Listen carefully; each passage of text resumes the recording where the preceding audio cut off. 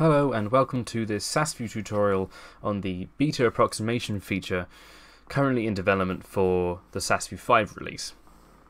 Now, the beta approximation is a technique developed, published originally in 1983 by Kotlarczyk and Chen, whereby in polydispersed systems the modeling of interactions is improved by altering the structure factor which is used in the calculation.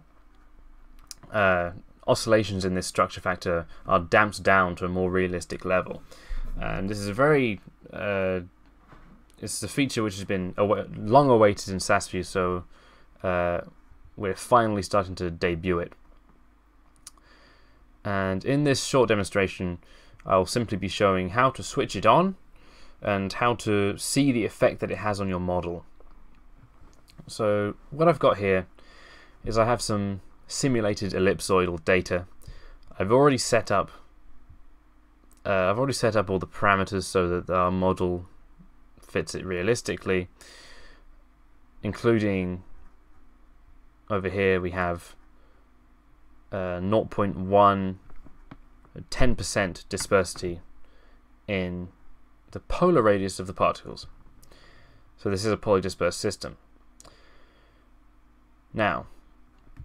Right now we don't have the beta approximation turned on, but this parameter here called structure factor mode is what you use to turn it on, and it has two options: p times s, which simply means that the form factor ellipsoid here is multiplied by the structure factor, which is hard sphere here, with no alteration. In the second option you can see that instead of multiplying p by s, s is replaced by this curve 1 plus beta times brackets s minus 1. Now this is lifted directly from the Kotlarczyk and Chen paper, and where you can find the details about calculating this beta factor itself. But what I'm interested in here is the effect that this has. Firstly, selecting this option in the structure factor mode noticeably changes the shape of the graph, the shape of our model plot here. But what might not be so obvious is how the structure factor has been altered.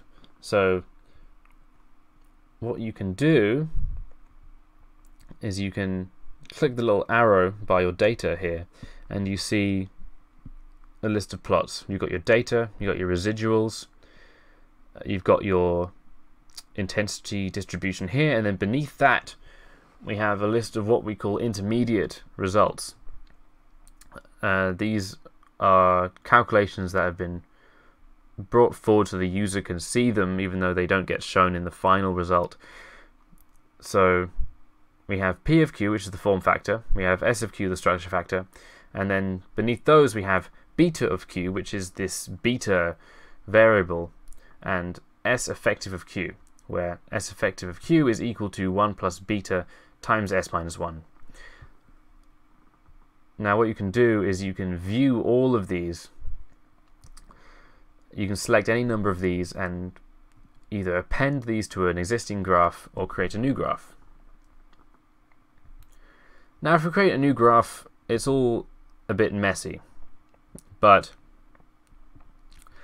what you can see is the blue here is our P of Q, which is unaffected by the beta approximation, but you can see a clear difference here between S of Q and S effective of Q, where S of Q is the orange and S effective of Q is the red.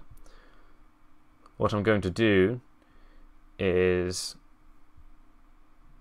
bring these into their own plot. There we go. As you can see, the main effect is that the oscillations have been noticeably dampened here. So this will have a noticeable effect on the fitting of parameters, and in polydispersed systems this means you can very easily compare what what fit you will get with or without the beta approximation turned on. So what I can also do is show off the beta of Q. The beta of Q plot, I'll append this to the same chart and it comes up in green. And so what you can see is in resonance, shall we say, with the oscillations in S of Q, you have these peaks, and what these peaks will do is they will dampen the oscillations. And that is the feature, basically. The other thing you can do if you don't want to play with the model without any data is if I just select all of these and delete them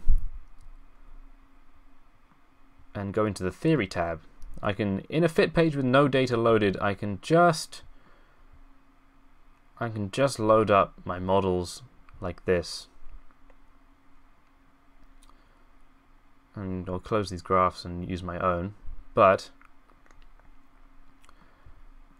you'll see that the same intermediate results come up here. So what I can do is I can select S of Q and S effective of Q, create a new graph, and I can view them here. I'll just increase the number of points on this.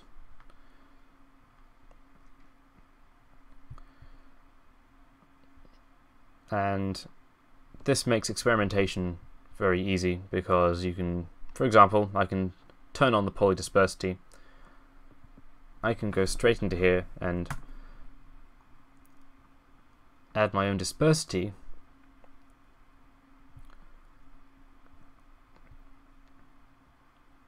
And press calculate, and you can see that the curve has slightly moved.